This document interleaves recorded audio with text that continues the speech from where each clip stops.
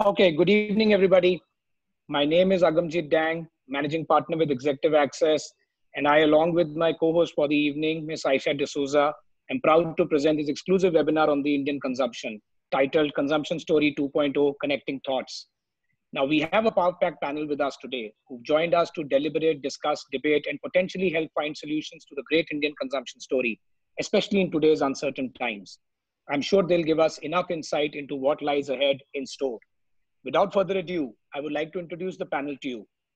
First up, we have Mr. Anant Gupta, MD Kedaara Capital, having 10 years of investment experience and has led Kedaara's investments in interesting consumption brands like Vishal Megamart, Lenskart, Manyavar, Manjushri, and a lot of other ones. He's cut his teeth into investments with Goldman Sachs as an investment banker and someone who's very well versed with the diverse consumer sectors we have. Welcome to the panel, Anant. Next up, we have Mr. Anuj Rustagi, the Chief Operating Officer of ITC Foods. He manages categories like chocolates, coffee, confectionery, and spearheads the new businesses. Prior to ITC, Anuj had a long stint in Unilever across product categories and geographies. Welcome to the panel, Anuj. Next up, we have Devendra Chawla, Managing Director and CEO of Spencer's Retail, a very well-known name in the retail and consumer space with success stories in Walmart, Future Group, and Reliance Retail to his credit. Devendra also has a very strong affinity to the foods category, and it'll be great to hear his views as well. Welcome to the panel, Devendra. Next up, we have Mr. Vivek Sunder, the Chief Operating Officer of Swiggy, somebody who's burning the midnight oil literally in ensuring that our essentials continue to get delivered to us today at our doorsteps. Prior to Swiggy, Vivek had a 2-decade innings with P&G, where he's wore multiple hats from an account manager to an MD and practically covering every facet that you can think of in the FMCG space. Welcome, Vivek. Last up, we have Yogesh Bellani, the Chief Executive Officer of FieldFresh Foods, also known as Del Monte, which is a JV between Del Monte and Bharti Enterprises, a very, very unique business across B2B and B2C segments. He's been leading the business for about 12 odd years for them. Welcome to the panel, Yogesh. And to moderate the session for us tonight, I would like to introduce you to Mr. Prakash Iyer. Prakash, who's the CEO and founder of Leadership Works, best-selling author, as well as a renowned motivational speaker. Started his career with Unilever. And in his last corporate role, he was the MD of Kimberly-Clark. I'm sure Prakash, along with the other panelists, will put up a great conference for all of us, and we are also eager looking forward to hearing from them.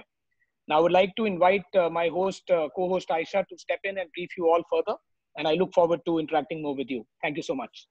Thanks, Agam, so much for that lovely introduction. Welcome to all our panelists and to our moderator. Just 2 words of advice. If you're dialed in on a mobile phone, you can swipe left or right to see the entire panel. And if you have a question, there is a Q&A button at the bottom of your screen. Please feel free to type in there. We have access to it, and we will run the panel through your questions as well as the moderator. Prakash, over to you. Have a great evening, guys. Thank you so much. Good evening, everybody. And if you're in some other part of the world, good morning or good afternoon. Excited to be with 5 great guys on this webinar where we're going to talk about the great Indian consumption story. I want to get started really with just 3 numbers. The first, I'm told that there are something like 2,200 registrations for this webinar. It just goes to show how, unlike any other industry, the consumer industry is clearly something that kind of catches everybody's fancy and makes people feel, in some ways that they're a part of that industry. Think about it. There isn't any other business which actually is named after all of us who pay for it, rather than the fact that you have the automobile industry or the tech industry or the manufacturing space, which are all talking about what they do. And I'm sure all of you listening in some ways think of yourselves as stakeholders in this business. So welcome to this webinar. The second number, of course, is the fact that we've got 5 truly great guys, people who've got fantastic experience, who've got great stories to tell, who in many ways are living through a lot of the challenges that we're talking about and will then chart the destinies of consumers and their businesses as we go forward. I'm also mindful, though, that we have 5 people, all of whom are men, and we don't have a woman on this panel. Which I think is a miss, given that all of us talk about our consumer as her, as she, as the lady who takes all those decisions. But, worry not, because you'll be happy to hear that the person who's actually kind of put together this webinar and done a lot of the hard work behind the scenes is actually Aisha, who you heard some time back. So there is a woman's hand in everything. And I know you always suspected that. The last point, of course, is 2. That's the other number I want to share, which is that in a sense, this is an interesting webinar because we have 2 hosts. Our hosts for the evening are actually Executive Access and Native. Native is a business that tries to help smart young people find the right jobs, find the right place to work, which is really what Executive Access also does, which is to a search firm that marries talent to organizations. And I think it's interesting for us that in some ways 2 competitors have got together to collaborate for this webinar. And for those of you looking for lessons from this webinar, even before we get to the 5 experts, here's your first one. I think the competitor is often in our head. We've all got to try and say, hey, how can we collaborate to try and win? And you've got a great example from Native and from Executive Access. So thanks to both those teams for making this happen. So really, without much ado, I'm as keen as everyone else to try and understand what's going to happen to consumer demand, what's going to happen to consumer behavior, how will the retail landscape change, what's in it for e-commerce, what's next. So lots and lots of questions. So without much further ado, let's try and jump into our first question. And Devendra, I want to get started with you since you've been the man who's been busy through these last few weeks, from what I understand. So tell us, while we've been sitting inside homes, you've been out there minding the store. You've been seeing those consumers. So tell us what's happening inside the consumer's mind. What's changing in terms of their behaviors? What are you seeing out there? Thanks, Prakash. Thanks, Executive Access and Native. I think we all are also consumers. And Prakash, as you said, there are some examples came to my mind on the part where you said even competitors are collaborating. But let's stay with the customer first. I think let's accept it that uncertainty of income, I mean, it can't be denied. It's on everyone's mind. Whether you're a business person as a consumer or you're in a job. And I think that will impact the customers or consumers' spend. I think the new consumer for some foreseeable future, for a couple of months at least, will be frugal, will be more conscious. And definitely the wallet spends will be mindful, but it could also get a little skewed on some categories more and skewed towards some categories where the spend could be less. I think we've all seen essentials and we've been in essentials throughout from day one. Like, frankly, none of our stores was shut for an hour. Right on 23rd, we've been working like it's a day as usual, except everything changed for us on the e-commerce side. And we have a chain in Mumbai, Bangalore, and Pune called Nature's Basket. The consumption habits there vary a little bit from what are like in Spencer, and I'll come to the premium foods buying. Even though immunity on both sides is being, I think on the non-food side, going forward, core apparel is what will make sense. I think high fashion, as we all are used to, is going to come time. I think I won't say electronics, but appliance something which I have a feeling, and I can be wrong, but some bit of revenge buying, like panic buying was seen earlier in middle of March before the lockdown or in the first few days. I think some bit of appliances, because I've seen data and requests which are coming to us, a couple of hundreds of thousands of appliances are waiting to be mended or to be replaced, if not mended. I think current time has also developed, there's a certain fear, and a lot of cash or plastic may give way for some time to digital transactions and UPI, and they will gain strength and definitely occupy center stage for some time. And I'm very mindful that even if whenever vaccine or medicines, whenever quarters, months, a year, we don't know when are found, I think some bit of these would be, they won't, consumers won't go back. Some shift will be permanent. I think given that we all are at home, I think that there'll be a rise in everything which gives us comfort. So I think the biggest word I can say is customers looking for comfort. And it's amazing that nostalgia is back and people are watching Ramayana and, like Friends, on television, like something they used to see many years back. And it actually gives them comfort to go back to the tried tested something which comforted them. I think same is on food. The comforted food recipes is making sense. I think the games, though they have become digital, are also giving them comfort, the old tried ones in new formats and new ways. So if I have to say, philosophically, I think chances are that the soul's frayed by the events of COVID, and that's all of us. All the consumers will continue to seek comfort. I think the new consumer will also seek to be healthier, more caring, more frugal, more conscious, a little less mobile, and I'll come to it, because less trips, but more to be done per trip. Like I'll tell you, one of the shopping behavior we see is a little less frequency in the past, but the bill of the house has not gone down. So if you were buying 1,000 rupees and buying it 4 times in a month, people are buying 2 times in a month, but buying 2,000 or 2,200. Larger bill value, less trips. So that's what I meant by less mobile, and yet being more productive. So less mobile, still being productive. I think definitely the focus is on fresh and is on hygiene. Sourced directly from farm, the requests we are seeing have gone up. I think organic will make a comeback. Ready to eat food so that people can cook faster. Despite that, a lot of people have turned up chef, and we don't have time. Otherwise, I would have boiled some of those inside. And we'll come back to And ask you, Devendra, if you also turned chef in the last few weeks, given all that's been happening. But staying with the chef and the food business, Anuj, I want to try and turn to you. And, Devendra's talked about a few things that have been happening, and everything from seeking comfort to perhaps being more frugal, to perhaps a mindset change. What are you seeing as you look at the consumer? Is there a shift from a propensity to spend to a propensity to save? Tell us, what are you seeing there? First of all, thanks Prakash, and thanks Executive Access and Native to have me on this panel.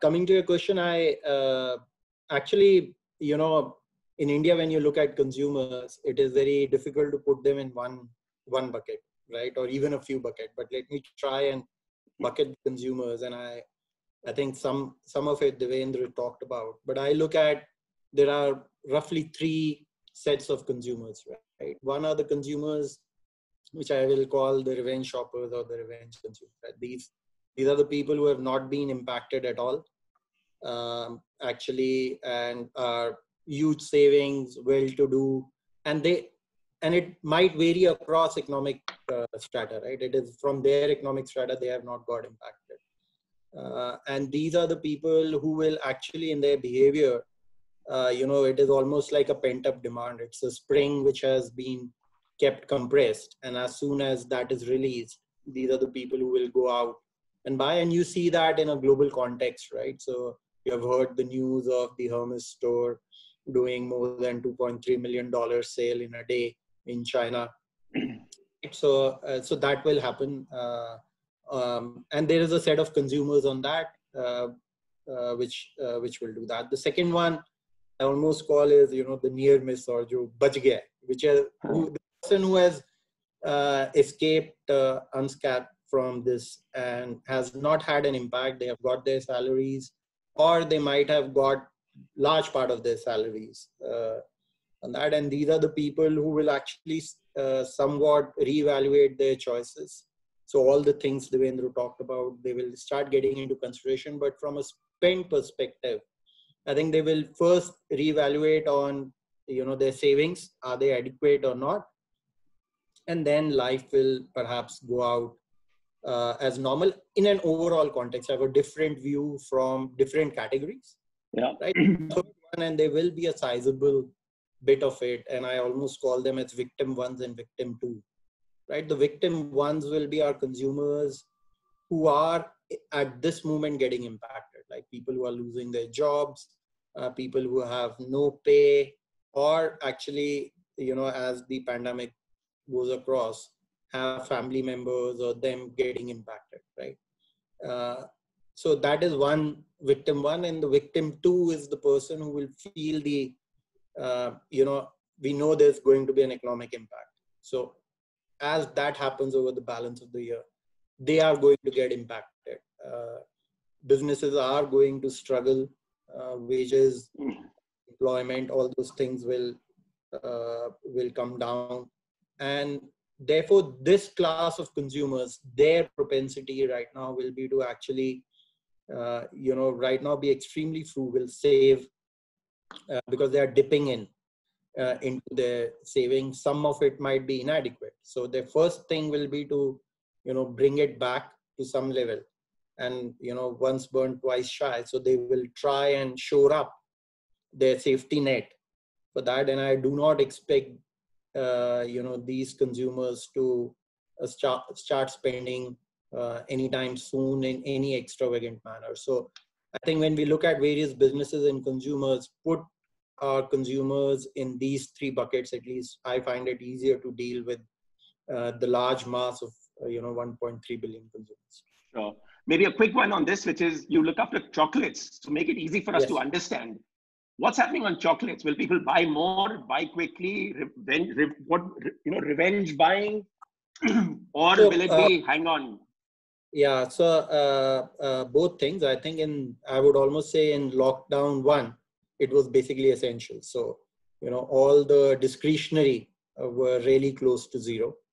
And we are also, a large part of our business is at the really luxury end, right? Through boutiques, etc., in malls and hotels. So that really suffered quite badly because all those point of sales were hurt.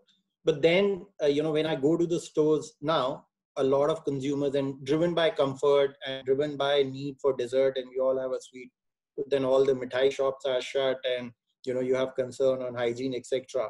It is moving off the shelf quite a lot.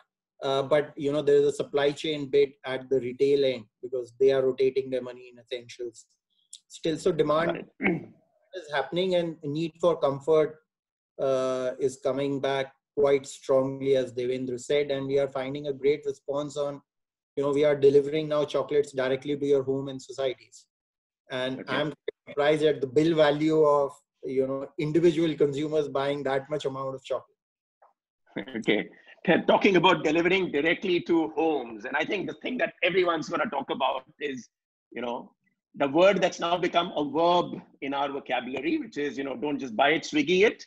So I want to turn to you, Vivek, and get your thoughts on what does all this change mean for the e-commerce world? You're in that consumer tech e-commerce kind of space. What's changing out there? And, what I'm very keen to hear from you is also, for those out there trying to do e-commerce businesses, what is it that they will need to get right to win in this space? Thank you very much, Prakash. Pleasure to be here. Thank you to Native and Executive Access.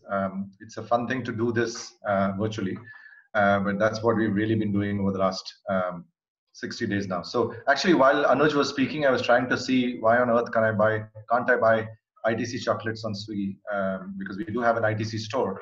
So I made a note to say listing nahi hai, we have to fix that one. That's because we do actually have the ITC essentials on, just like we have DC stores on. Fantastic business we've done there. So essentially, what does it mean for us? Well, our business was, even before COVID, intensely hyperlocal business. Essentially, the business was won or lost in 4 kilometers. And so the country was essentially just 2,000 4-kilometer polygons where we were trying to win or lose. So it was as local as it gets. There was almost no distance beyond 4 kilometers that zone cared about. Both demand and supply was local. So when, for example, the PM said, vocal for local, we were like, okay, hyper vocal for hyper local, because that's really what's happening over the last 60 days. Of course, because we were deemed essential, we were operating in half of our cities. It's still been tough because most of the cities were still shut. But where we are operating, we've essentially sprouted new wings, sprouted new businesses. It's just been crazy to see what's happened in the last 60 days. And I think that some of these behaviors will stick even post the lockdown phase, because people have just gotten used to a new normal that you can basically get the great ITC chocolates at home. So why would you go and look for a store? And so essentially what we are doing is we have a food business, which is the typical restaurant business. We have stores, and we have Genie. And Genie is essentially Ramu. You can tell him to do what you want and he'll do it for you. In lockdown phase 2 and 3, we were only doing essentials because that was permitted. In part of phase 3 in the green zones and in phase 4, we know that Genie will start doing all sorts of things, including buying things from stores that we didn't know existed because most of the stores that people are buying stuff on, we didn't even know they existed. They're just Googling it and then just saying, Ginny, go buy it from there. And then of course, after that, we pick that data up. So I think I think Anuj put it rightly. India is not one monolith. Everybody right now is going through one common experience of lockdown, although it's affecting us in different ways. But the challenge would be to understand what of these behaviors and trends that we have seen during the lockdown will stay because it's a habit that they have gotten used to.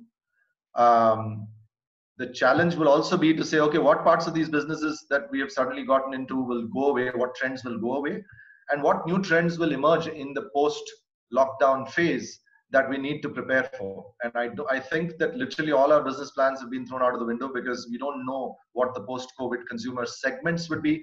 By the way, we've had 4 segmentations in the last 4 months. I mean, of course, there was the BAU period.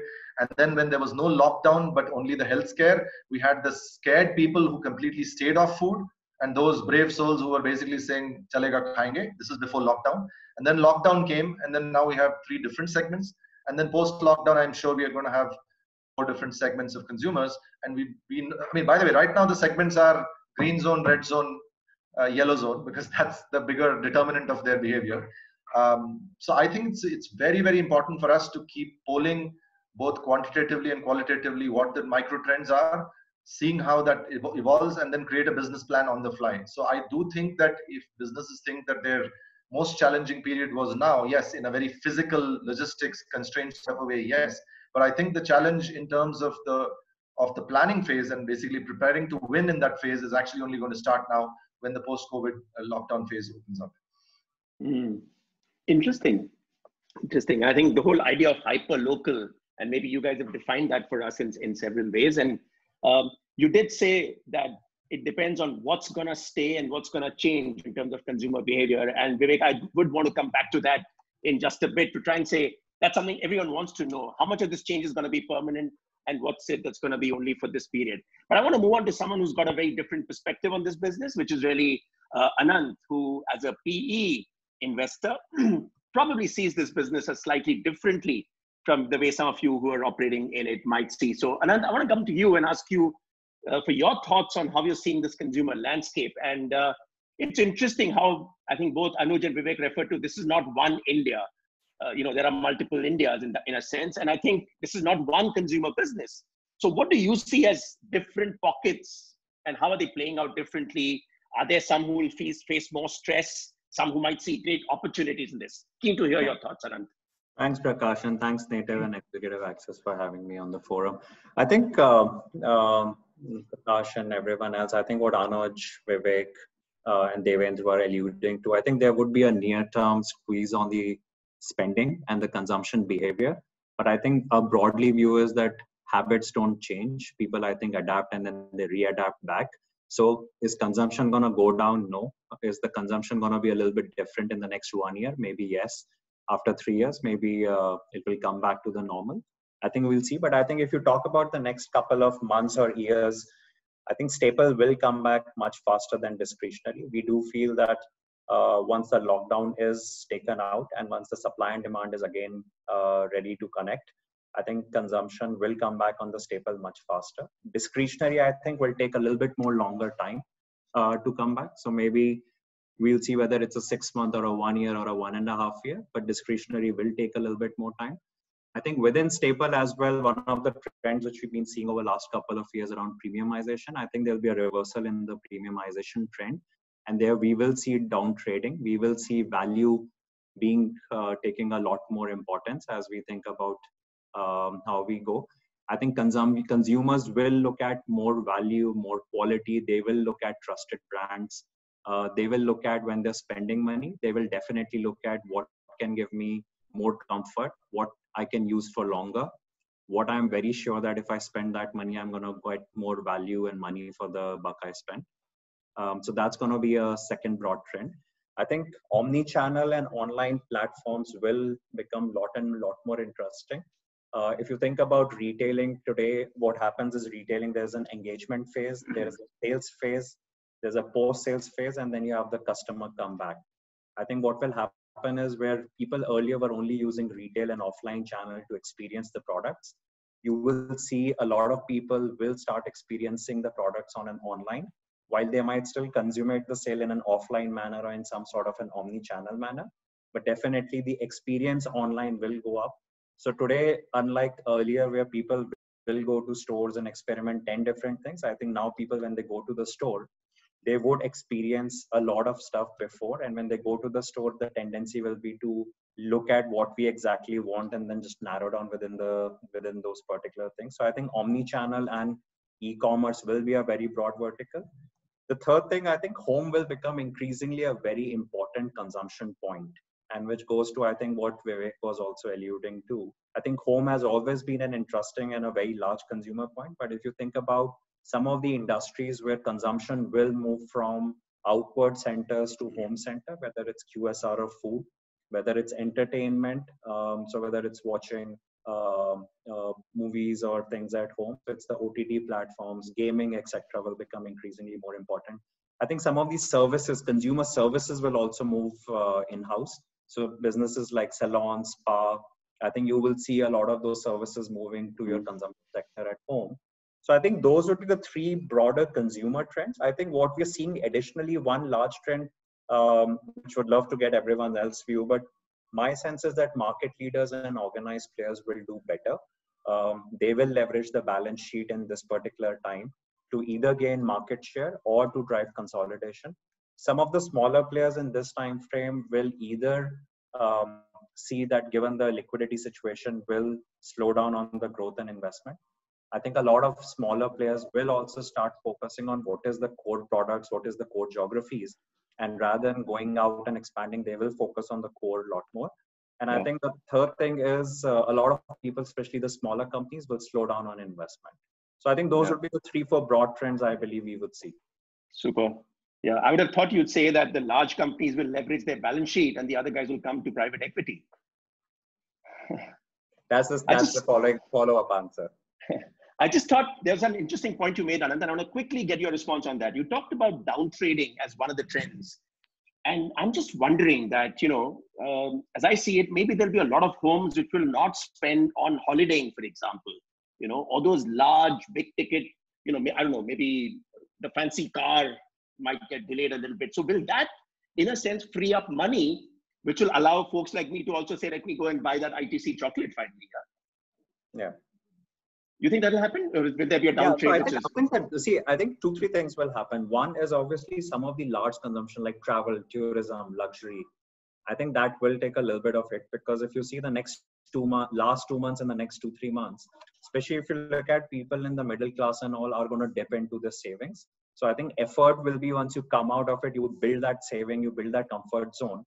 There is quite a bit of uncertainty around future earnings. So I think till all of that is there, people will spend less on their luxury stuff, on vacation, on tourism. I think the second thing which will happen is, within what people have been consuming, I think there will be downtrading. So if I was earlier probably willing to try a organic variant of something which was costing me $300, probably I would look at, can I live with a $200 more run-of-the-mill product, but is it solving the same thing? So I do believe that there would be a downtrading which will happen even within the staples. In apparels, I believe definitely, which falls into the discretionary, I think you would see downtrading happening, where people will definitely spend much lesser. Sure. Quick check. Any of the other panelists has a contra view on that one? No. Okay. So let me move on to Yogesh. So thanks so much, Anand. That was extremely useful. And talking about discretionary spending and that, I think I want to get Yogesh in on this one, because Yogesh, the business you have, which is, FieldFresh, is not just supplying all those juices to all of us, but also a fairly large business in the HoReCa segment, supplying directly into restaurants and hotels. And I'm just wondering what's going to happen to that entire eating out habit that all of us had, and what's going to happen to restaurants. What are you hearing from your customers? Do you see a change in that behavior coming up? So thanks, Prakash, and thank you very much, Executive Access and Native, for inviting me on the panel. I think Prakash, to give you a broad sense, that out-of-home consumption, as we know, and dining out or restaurants or on-premise consumption, is probably taking the worst hit at the moment. So clearly, you have a space which has been severely impacted. And I think going from here, and coming in last to speak always gives you this opportunity to synthesize what everybody's been saying. And I think a lot of the dots, I think we already see an emerging picture, which says the consumer is cautious, is extremely cautious, and we are seeing that. The very fact that the entire consumption is now home centered. It's all about the home.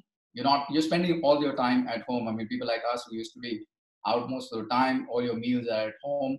So clearly, home as a center, as a consumption point, is obviously growing and will be where most of the time is going to be spent as a family and as a unit.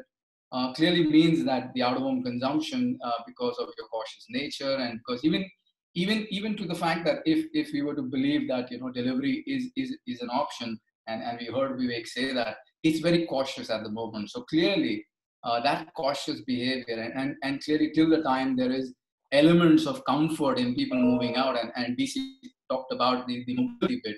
I think the mobility bit is clearly being visible. And if you look at people doing their weekly shopping trips becoming twice in a month, to go to buy their regular grocery, the consumption at on premise or going out to the restaurant is a little stretched at the moment.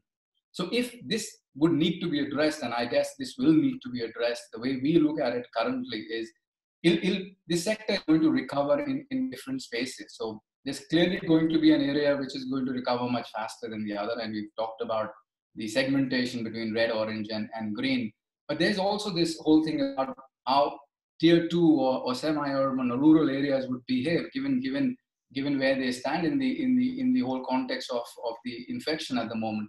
So you'll see recovery in different parts in the HoReCa segment, if I was to take. But coming back to your specific question around restaurants, I think the core issue that would need to be addressed, and I speak that as a consumer, as a husband, as a father, would be the trust element. So how am I going to trust the environment is going to come in? And that's where two things come to mind straight away. So there's the social distancing aspect. So clearly restaurants need to remodel themselves in terms of, so there's lesser capacity. You'll probably need to space yourself out, etc. But I think the one thing that is going missing in this is that the most number of people per square foot is not in the front end, but in the back end. Now, in the back end, which is the kitchen, you need to solve for that problem. Now, how are you going to solve for that problem? So you are hearing from the experts in the restaurant industry saying that, the number of people who work in my kitchen at the back end will have to go down. So in the front end, I can put partitions, or I can go with reduced depending upon what the context is. But on the back end, which is the kitchen, I need to address the number of people. But most importantly, the kitchen is also the place from where the trust will have to be rebuilt. So a lot of people are actually talking about open kitchen, and that's a fantastic idea in my opinion. So you walk into a restaurant and you have an open kitchen, you see limited number of chefs working. So remodeling of restaurants, maybe smaller menus because you have lesser people on the back end. Can't do too many things in terms of fancy. So fine dining will be a new venture totally. Sure, that's interesting, and I guess that entire experience of eating out is going to get redefined. And I'm Absolutely. Just wondering whether you'll also have chefs coming home and perhaps cooking for you. I think something Anant referred to as the salon coming home, or a whole lot of these services coming home. I was just speaking to one of the leaders in the restaurant industry only yesterday, and he's a great friend. And he was saying, people actually don't just come for the food; they come for the ambience, they come for the environment, they come for the whole package. The whole package is going for a change. So I think it's going to be a big question mark from here on. So clearly. Oh yeah. And as a lot of men on this panel will tell you, they also come for not having to wash dishes post the meal.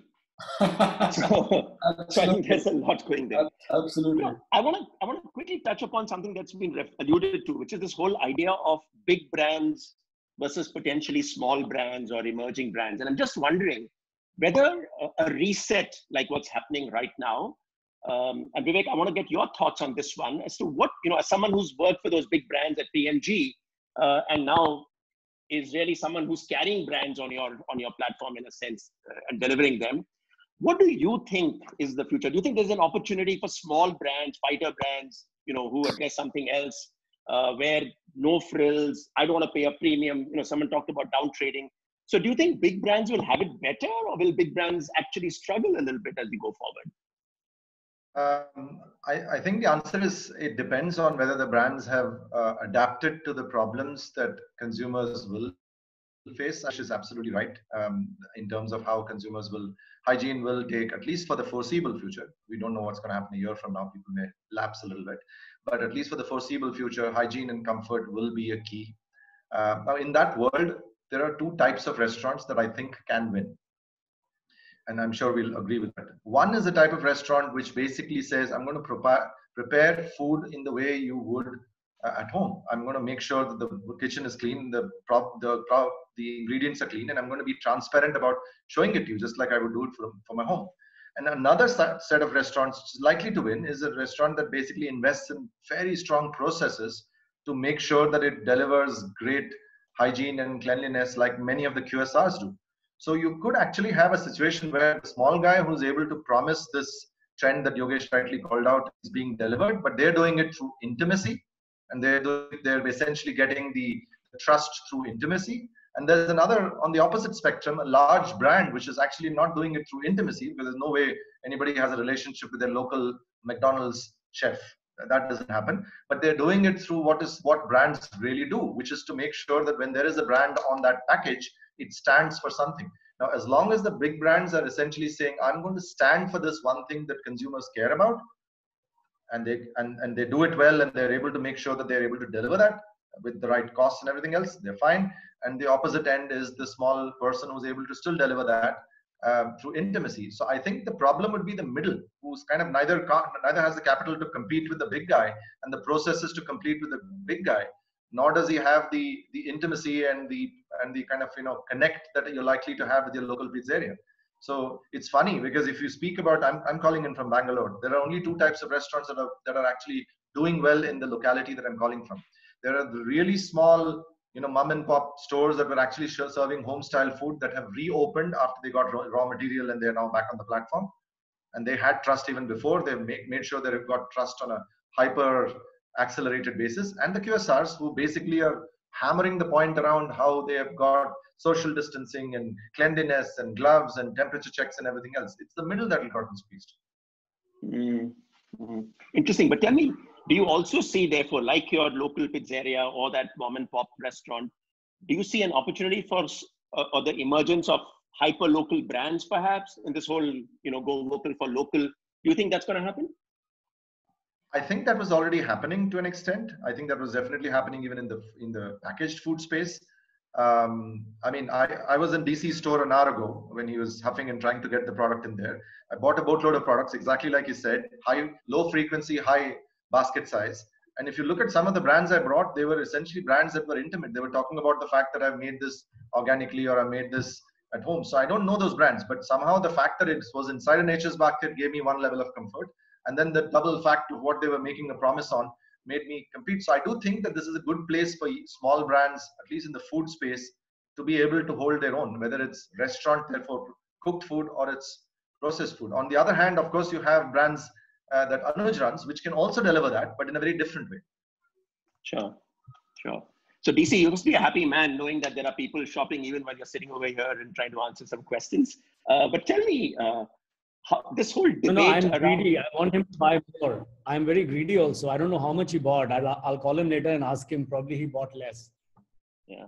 So I'm just wondering whether he buys it. I'm surprised he buys from your store. I thought he'd go on to Swiggy and then order from the Spencer store out there. But anyway, we'll come back. Only I know what I'm capable of. I'm not capable of delivering 10 kgs of atta.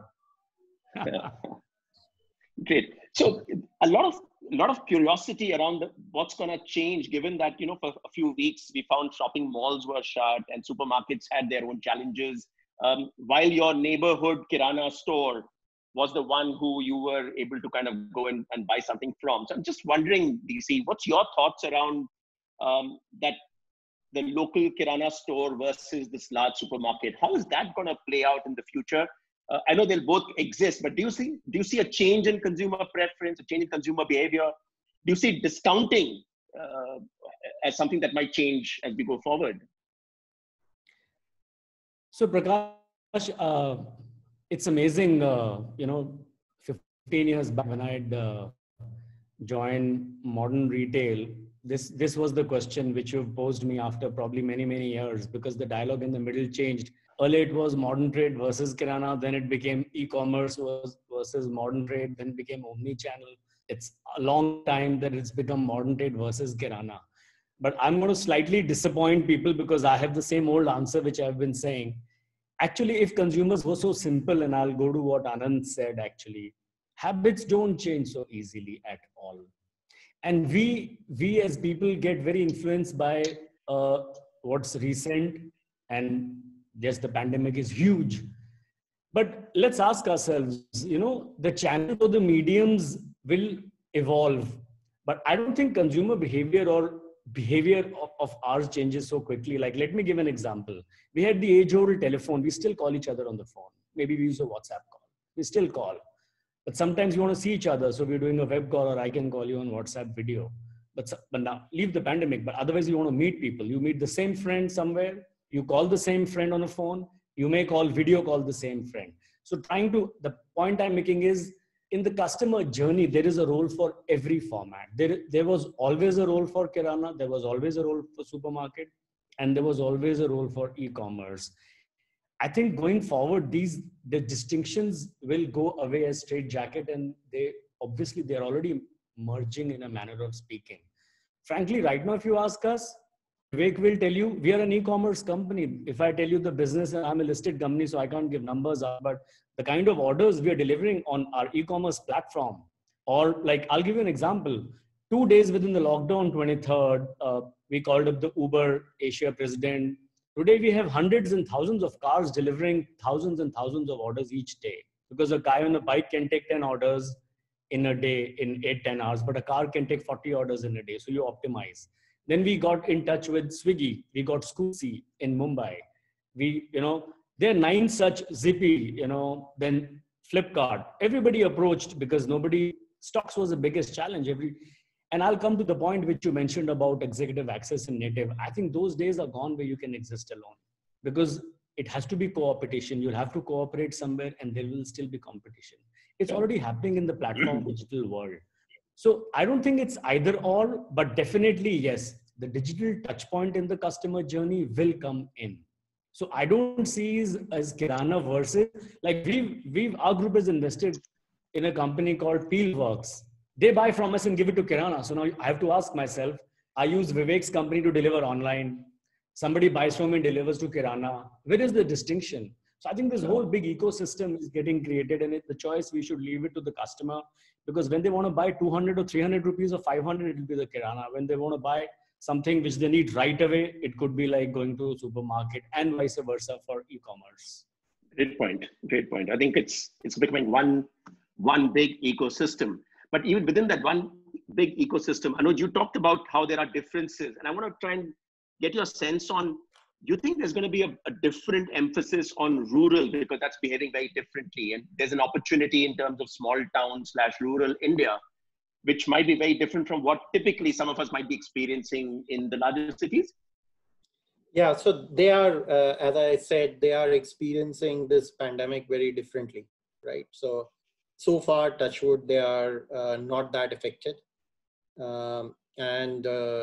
Before I answer this question, it is also important to understand the context rural India was in, right? Because last year, before the pandemic, the entire story was consumption slowdown, and that was led by rural India because of a huge crisis at the income agri end, right? And government did a lot of work in terms of raising the MSP of essential agri commodities to support farmers' income. And fortunately, we had a good monsoon, and our water reservoirs are full. And barring some of the crops, and 1 or 2 crops always have an issue, there was a general bullishness which was coming back in that. So consumer demand led by rural was on a recovery path, at least when you look at the first 2 months of the quarter gone by, right? So the rural India entered this crisis with that, and they are largely untouched. So I think from a relative perspective, they are places where demand will continue to grow and be far more robust compared to their pre-level as compared to urban India, right? Now, that is where it is important for people to forecast what will happen, you know, a couple of months down the line, where migrant labor has gone back. When will they come back? Is it a temporary dip or a long-term dip? You know, what is happening to agri prices? Because if there is a demand destruction in urban, and you know, they can shoot up because some of the international commodities can't come in, or they can go down really because of demand destruction, and that is you know, very temporary. Or so I think, but in a general sense, rural India will be better. And for most of the consumer goods companies focusing on small town rural India will be better. They don't live in high rises. The population density is much lower. So even if there is an unfortunate incidence, right, the amount of people getting impacted and our ability to get out of it will be better. So that I do think will be the case, at least for the foreseeable future in this this financial year. Okay, got it.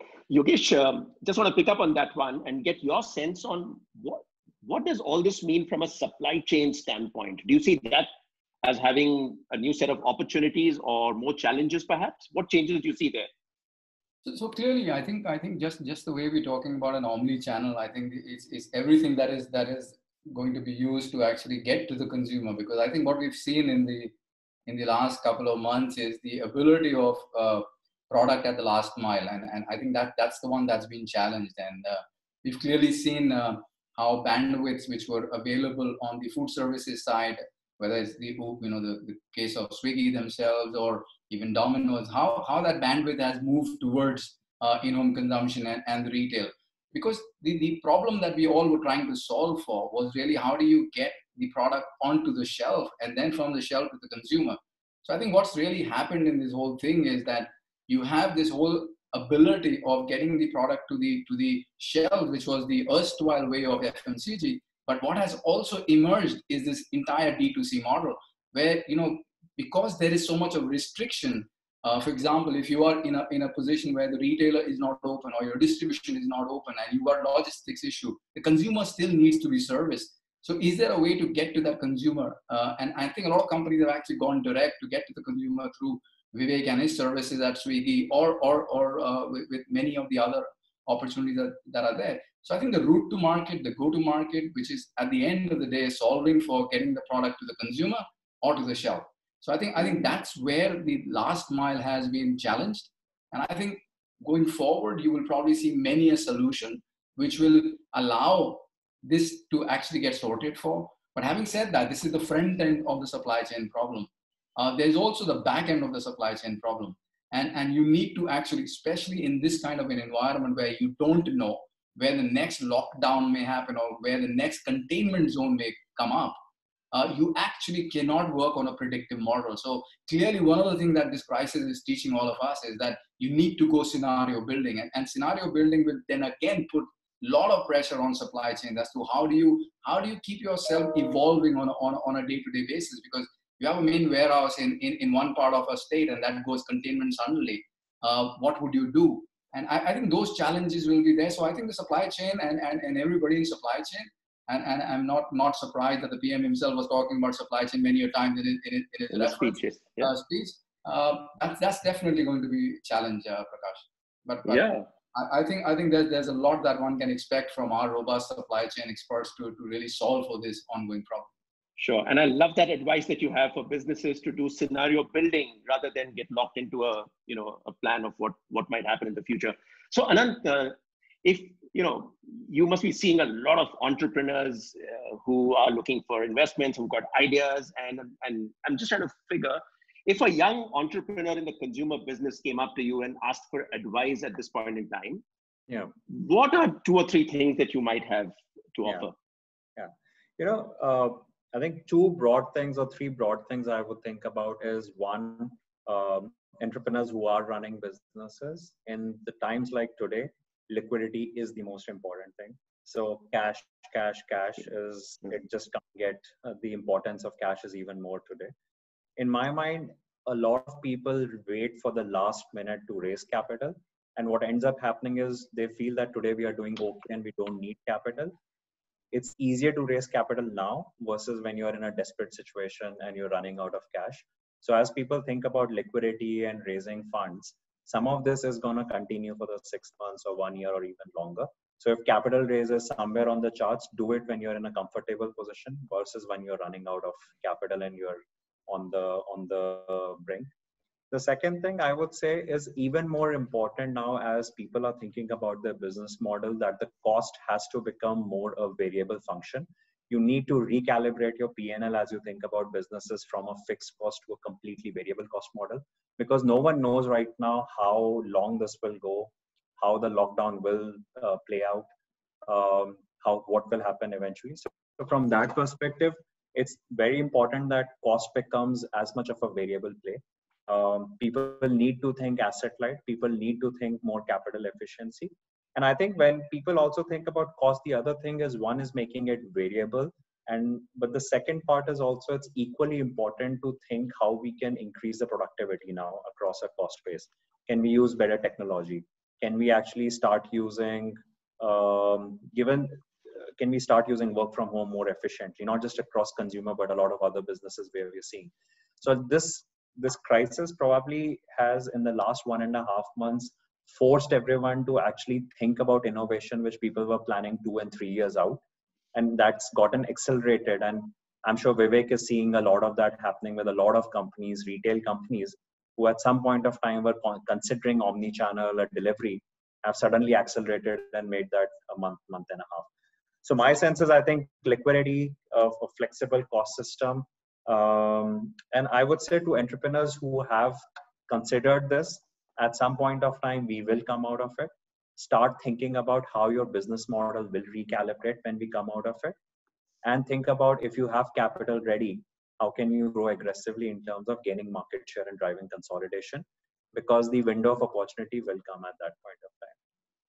Great stuff. So, focus on liquidity, flexible cost structures, and have a plan for getting back into business. Anant, a quick question for you around something that I know that you've invested in, which is ethnic wear business.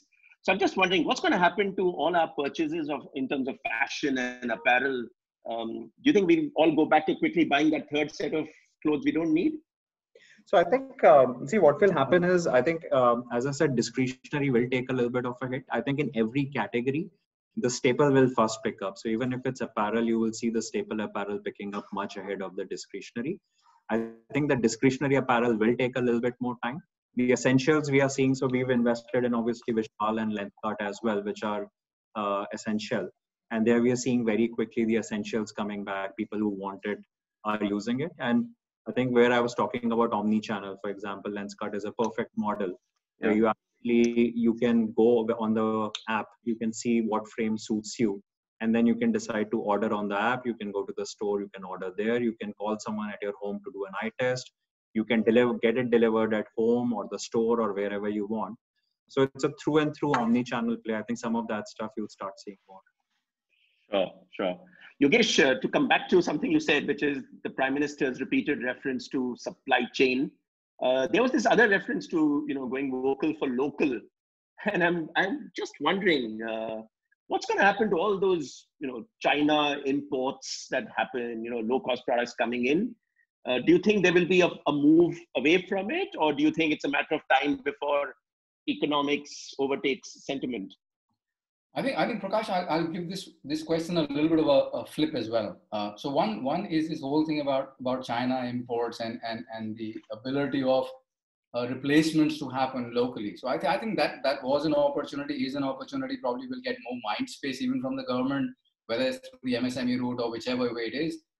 Definitely an opportunity. But if I was to just flip this whole thing about, I think for food businesses out of India, and I would restrict myself to this example with the food business. I think what we are also seeing is globally supply chains are going to go in for a disruptive change. Now, because of scenario planning, as I was mentioning, that a lot of the consumption points would want to have tighter supply chains, which means you don't want to bring it from transatlantic or trans-Pacific and want to be closer to home, or you're going to see the other way around, which is to say that how am I going to do scenario building, which is to say that do I have contingency plans, for example. So I think and then the second part of this whole thing is the entire geopolitical bit, which we probably don't understand at the moment. But if I was to draw a big reference out of what the PM was trying to say, I think there is also a big reference to make in India and to make India reliant.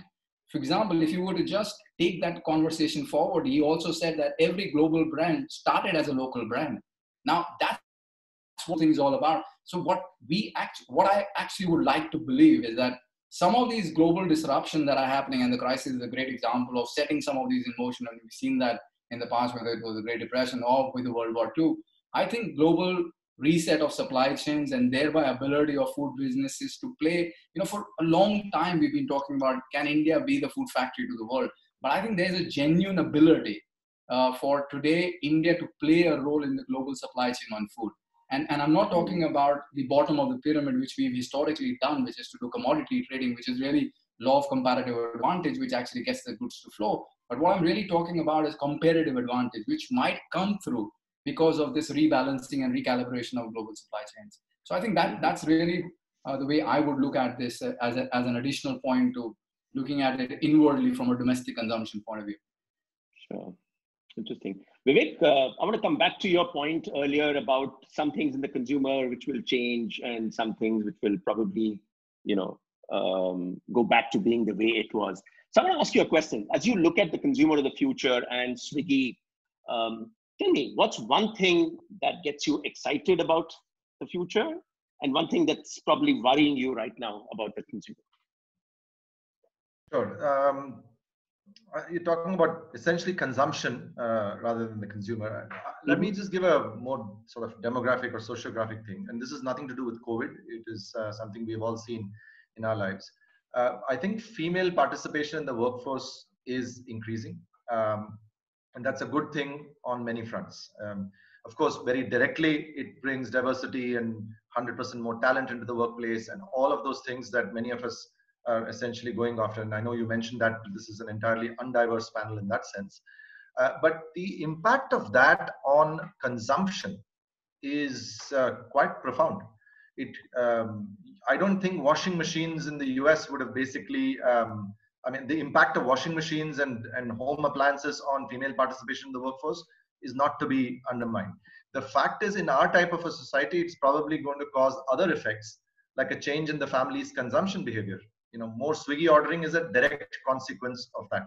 We obviously see a massive difference between a house where the lady of the house is the primary food giver and where she's essentially also going out to earn. Swiggy food, but also Swiggy grocery will make a difference. Obviously, Genie, you need somebody to do the work. So a whole host of, when Anant was talking about the home becoming a center for not nesting, but also perhaps consumption, it requires this thing called female participation in the workforce. So that's an exciting sort of secular trend. I don't think COVID will come and go and things will happen, but essentially that's an increasing number. And I do think it makes a difference to many of our businesses. That's something which I'm excited about, obviously, for India. Mm-hmm. The negative or the stuff that makes me worry is the fact that this sort of excess of consumption is having a lot of externalities. Environment is one of them.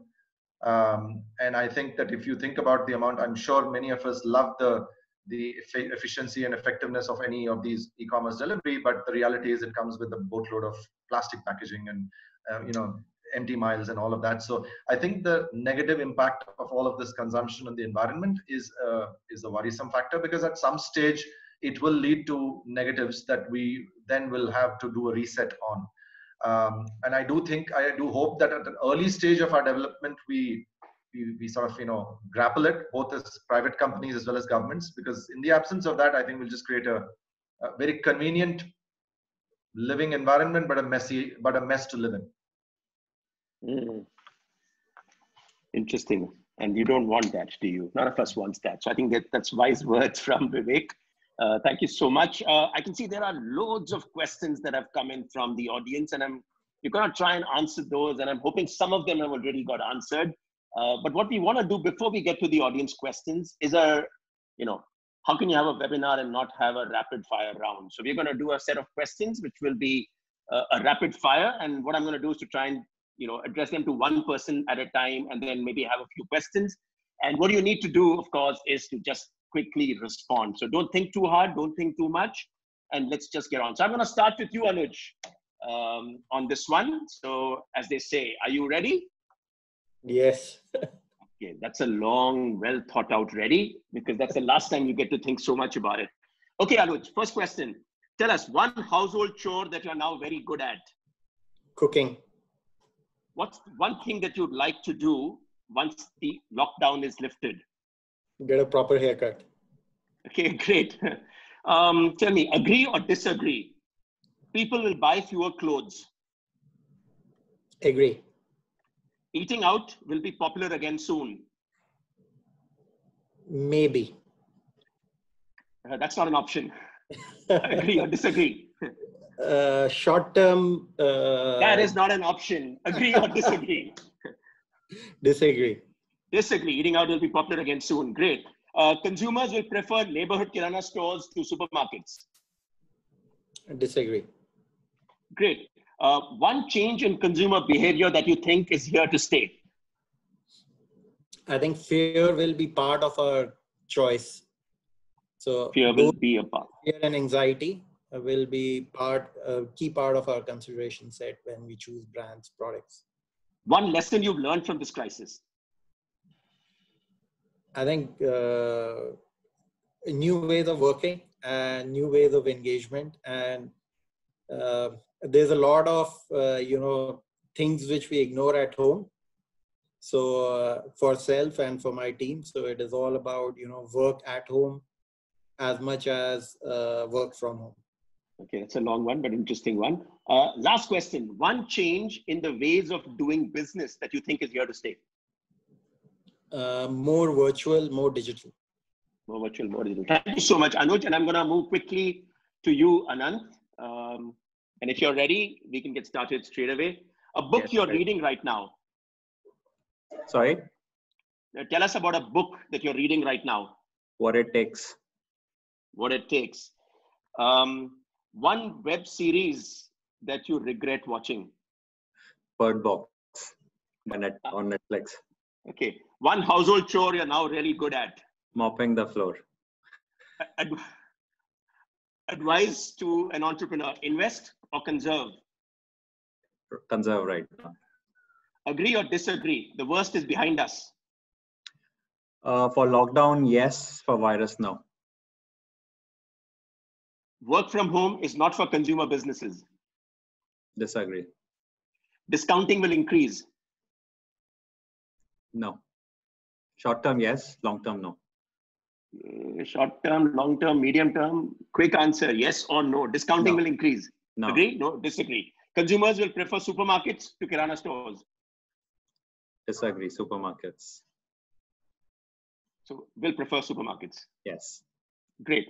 Okay. One lesson you've learned from this crisis. The ability of good management teams to maneuver a crisis. Super. Good management teams. One change in consumer behavior that you think is here to stay. Work from home and importance of home. And one change in the ways of doing business that you think is now here to stay. I think work from home. Work from home. WFH is suddenly in everyone's vocabulary. Thank you so much, Anant. And we're going to move to you, Yogesh. So let's get started with you. And of course, we must know one household chore that you are now good at. Oh, mopping the floor for sure. Okay. One show that you watched and loved and would recommend. Sherlock Holmes. I love Benedict Cumberbatch. Okay. What's the first thing you would like to do once this lockdown ends? Sorry, well, go and run. I'm missing my runs. You're missing your runs. Interesting. Agree or disagree? People will buy fewer clothes. Agree. Eating out will be popular again soon. Not in the short term. Contextual. Discounting will increase. No. value. Big brands or smaller players, the likely winners in the future? Brands will play a role, Prakash, for sure. Okay. This is what happens when you have a lot of CEOs on a panel. Ask a straight question and, good chance that you'll get long answer. Okay, quick ones. One piece of advice for your teams, Yogesh. Scenario building and decide decisively. Okay. One thing about consumer behavior that's surprised you in the last few weeks. I think overtly pessimistic at times, overtly cautious at times. But at the same time, I've seen this on two sides of the spectrum. So now both seem to be playing out. It's almost akin to, in the earlier days, we used to say that the same shopper in a supermarket would on one aisle up trade and on the other aisle down trade. Contextual. So you're clearly seeing that as well happening now. Okay. And one change in the ways of doing business that you think is here to stay. Virtual work from home, I think, is clearly, and I think Anant alluded to it at some point, which is to see, you're going to see more and more variable cost models. And I think that's going to be one of the things that's going to be here to stay. One prediction you want to make for the future about consumption? Consumption is going to be intact. You'll probably see reallocation of budget. So consumption is going to be there. Discretionary and essential, we've heard a lot about it. Yes, people are going to be cautious because there's too much of anxiety, uncertainty. But you will still see consumption. And let's admit the fact that, choices of consumption are limited now. There's not so much of out-of-home entertainment. So what are you going to do at home? So there's comfort, but you also need your mood of uplifters and you need your entertainment at home. So probably reallocation of budget, but again, contextual to where you are. Super. Thanks very much, Yogesh. And I'm going to come to you, DC. And if you're ready, we're going to start with you now. One item that you've sold or delivered the most in the last 4 weeks? Sanitizers. One household chore that you are now very good at? I always respect my boss. Whatever my wife says, I do at home. All the chores. Old habits. I'm talking about something new you've got right now. Oh, cooking. Cooking. Great. One web series movie that you regret watching? Actually, sorry. I mean, because if I start in first 10 minutes, don't get me, I stop them. So none. I've loved all I've seen. Great stuff. One thing you wish you had done before the lockdown started?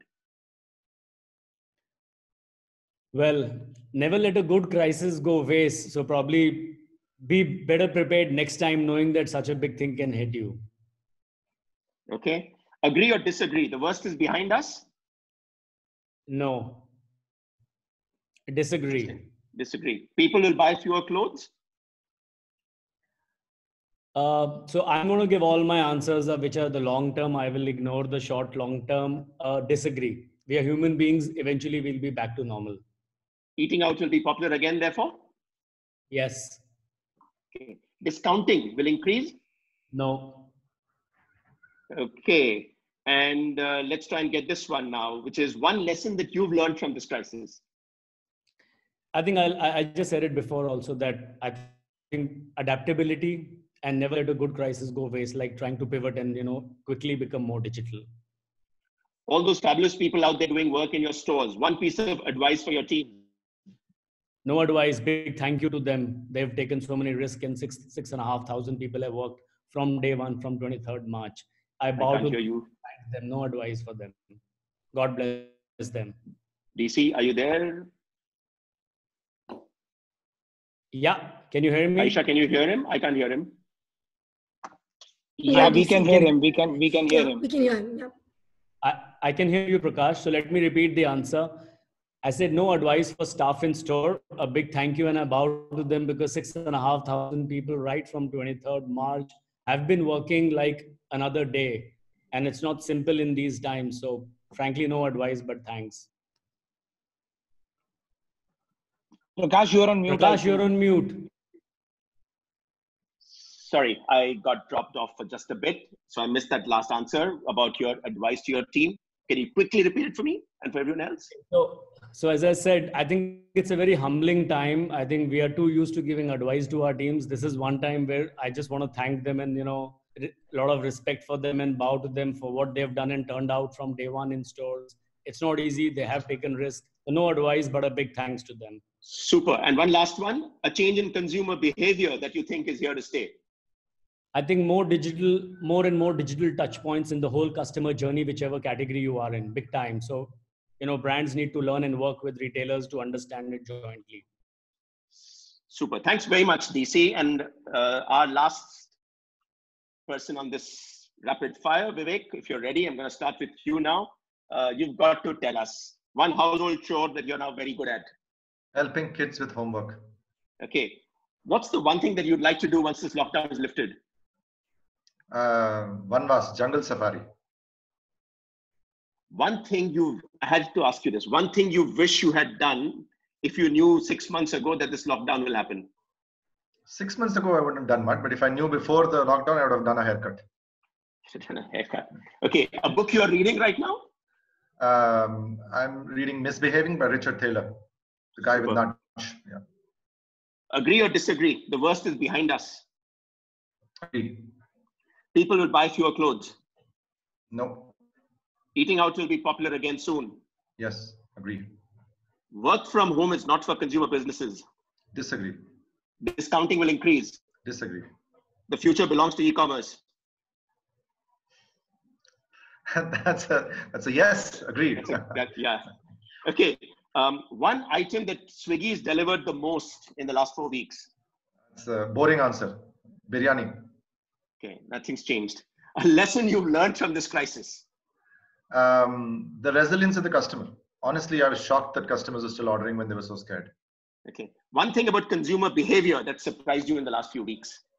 The irrational fear of pizza, which goes through 300 degrees Celsius. And the last one, since you started it off, one change in consumer behavior that you think is here to stay. I think it's a little more facile with digital. I think people have just gotten more digital for more things. So the customer journey being more digital is here to stay. Okay, super. Thank you so much for those answers. I hope that was fun for everyone listening in. And I hope it gave you some ideas on what the future of consumption looks like and what the future of CEOs at home looks like too. Lots of questions. So I'm going to try and take some of those questions, and I'm going to ask Agam to help me as we try and navigate through this mountain of questions that we have over here. So I'm going to start with a question that came in pretty early, which is, are dark kitchens here to stay? Vivek, your quick take on that one? I think dark kitchens will stay if they are able to do what Yogesh rightly called, which is to develop a fantastic trust on the whole process of cooking and the whole process of shipping. So if they're able to do that, I think they're here to stay, because obviously they're providing a need that consumers have. Interesting. There's a question from Ayush Sultania, and Anant, you might want to take that, which is, every calamity brings an opportunity. What opportunities are you seeing as an investor? Yeah, I think it goes back to the earlier themes. I think there are quite a few interesting consumption themes which will come up, which is around services at home, gaming, more entertainment at home. So I think some of these we are obviously will become pretty big. Online in itself, I think everyone alluded to that. Online and omni-channel will become very big. So companies which are focused on online or omni-channel, building brands which are omni-channel or online, will be some of the one trends. Okay, I think there are lots of questions around top 3 trends, and I think a lot of us have addressed those. Modern trade versus e-commerce, that's got something. There's a question from Sriram Ganapati who says, this vocal for local, how will this play out? Do you see a movement away from MNCs towards Indian companies like ITC, Patanjali, Godrej? I'm sure ITC would want to answer that one. Tell us, Anuj. So I have a different perspective. I think it was a call for Indian companies to raise their game, right? So I do not expect consumers to generally switch because it is local. I think what it is a call for is local brands to really build world-class brands like we are doing, right?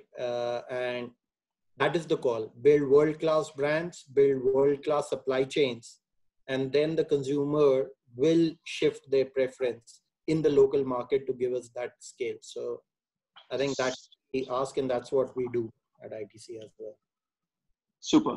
DC, you talked about sanitizers as something that you've sold a lot of. And there's a question from Vaibhav Juneja, and I think this is a question that's also come from a few other people. Do you see a huge future for health sanitization and healthcare products? Do you see that becoming disproportionately larger going forward? Big time, very big time. Underscore the importance of what healthcare will start meaning to us. Personally, to me, even if we find a vaccine or medicine, and scary news, WHO has just gone on CNBC, virus may last for 5 years. Scary. So we don't know how it's going to be, but even if it is short term, 3-6 months, I think forever it has made that introspection in us on health, and we just don't take anything for granted. I see hydroponic, organic, fresh farm, low carbon footprint, closer to your place. I think all those will really rise big time. Boosters, not just food, even personal care. I think really they will have a rise. It's a one way. Question from Ruben, and Anant, you might want to answer this. Would you continue to bet on the Indian consumption story? Would foreign investors continue to believe that there's a future in the Indian consumption story? I think the answer is only one, which is absolutely. I think none of the things on the consumption side change. We still have strong demographic tailwinds. We still have a very young population which is coming onto the consumption side. We have a very low per capita consumption, and keeping next 6 months, 8 months out, I think you have a long-term increasing salary trend. So from that perspective, I think nothing changes on the consumption side. It's just that where recalibration will happen is that the dollars and the investments will still come in. Maybe they'll go to slightly different consumption themes than what it was last year. Super. Yogesh, you referred to trust, and I want to get to a question that's come from Rakesh Sharma, which is to say, with all that's happened, both for brick and mortar and for e-commerce and delivery partners, what advice would you have that can allow them to win trust of consumers from a safety standpoint? Your thoughts? Well, I think clearly, one of the questions that you asked earlier as well, would brands play a role? And I was absolutely, whether it's large brand or small brand, I think brands will play a role primarily because they are anchored in trust. What consumers are going to search for now is to be navigated through this pivot of trust. And I think whoever is going to be able to offer that, whether it's a packaged product or a restaurant or a QSR, is going to win that. And I think Vivek said this very beautifully, because clearly people who are going to be able to demonstrate trust, whether it's through their size and the processes, and are able to go out there and clearly communicate that trust to the consumers. Because at this point in time, it's all about reassurance. It's all about rebuilding what goes behind the scenes to my pizza, for example. And I think that's what's really going to happen going forward. So I think whether it's an element of trust in terms of what do I do in front of you as a supplier or a vendor, and what I do when I'm not looking at you is what really is going to be important. And I think I was reading one of the articles that was with Vivek, Swiggy or somewhere, where when you're delivering and you're talking about how the temperature has not been abused for the product that has come through, or you're talking about the temperature of people who've actually made that product for you. So I think these are all going to be small steps, but tangible steps will have to be taken for the intangible of trust to get delivered. So Prakash, Sorry. So Prakash, we've actually had you asking a lot of questions, and it's time to kind of flip it over as well. So Agaman, we had 1 or 2 questions that we wanted to ask you. So I'll ask you the first one. What's the job that you've gotten really good at in the last 8 weeks? Making dosas. I can make a mean dosa now. What's the first thing? Tell me a Netflix series that you regret, Prakash, watching. Confession, I don't watch Netflix. Other than seeing the cricket bit on Amazon Prime and seeing Justin Langer's story, I haven't seen anything else. What's the first thing that you're going to do when lockdown's lifted in Pune? Probably get to both of you and say, how dare you ask me questions? You didn't tell me this. This wasn't part of the script. No. It was in the fine print that you probably missed. And one work-related... I want to go and play golf. Not cricket? Not cricket? No. Watch cricket, yes, but play golf. And my last question before Agam comes in with his last question is, we've heard a lot of make for India, be vocal for local. What's your take of the entire situation? People, business, and economy. What's my take on the entire thing?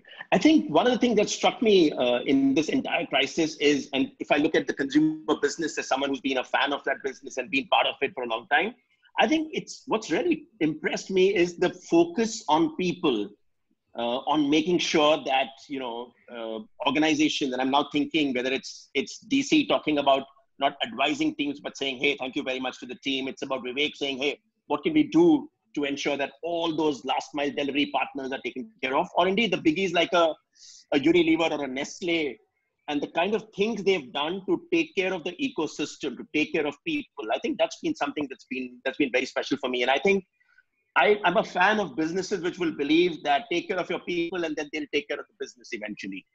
And therefore, when I see the converse, which is businesses taking hard calls on people, I sometimes worry that, maybe they're not getting it all right somewhere. Yeah. So that's really what I would say. I think I liked a bit about how brands will play a role in the future, and the fact that it's not a binary big brand versus small brand, but brands which care, brands which understand consumers, brands which continue to address consumer needs. And I think as long as people continue to work in that space, I'm sure brands have a terrific future ahead. About the economy, I'm an optimist. I'm a huge optimist, and I do believe that this too will pass, and boring lines. But I like that bit when someone says, don't worry about the world coming to an end tomorrow. It's already Australia. It's already tomorrow in Australia. So I think that's where I would be on that one. Agam, your last question. Thank you, Anant. No. I mean, he self answered that for me. One tagline from this crisis. So I think he anyway said this too shall pass. Unfortunately, we're running out of time. I so wish that it would have continued for a very long time. So I think, Prakash, closing remarks from you, and I think then Aisha can take over from there. No, I just like to say thank you very much to the audience. I think the fact that we've got 600, 700 people still listening in is a great feeling. Thank you so much. I hope you found value. I hope you found some insights. And I certainly think with all those people talking food, there was some food for thought for all of us over here. So thank you very much to the panel, and it's been a pleasure moderating this session. So thank you so much. I have to say thank you to the entire panelist pool, which is Anuj, Anant, Vivek, Yogesh, Devendra. You all have really opened out to kind of, we're seeing messages coming through, and people have really said it's been in fact impactful conversation. I have to say, Prakash, thank you so much. You've really navigated this entire consumer puzzle for all of us on this side of the camera as well. We hope the audience who's taken time off to be here, like I think Agam said, we've got about 700 people still logged in. We hope you've had and enjoyed this session. We've had a great session putting it together. In fact, we've got another one that's scheduled to come up on Tuesday. And y'all can see it right here. It's Live to Lend Another Day. We've got the biggies from the lending houses, from Centrum to Aditya Birla to Kotak, and the two CEOs of the rating agencies that will come and talk to you about what credit and liquidity looks like. Till then, thank you everybody on the panel. Thank you everybody who's attended. Have a great evening. Stay safe. Good night. Good night, everybody. And don't miss the fact that there's no woman on this panel either. Have fun. Thank you so much. Thank you. Good night. Cheers, everybody. Good night. Bye.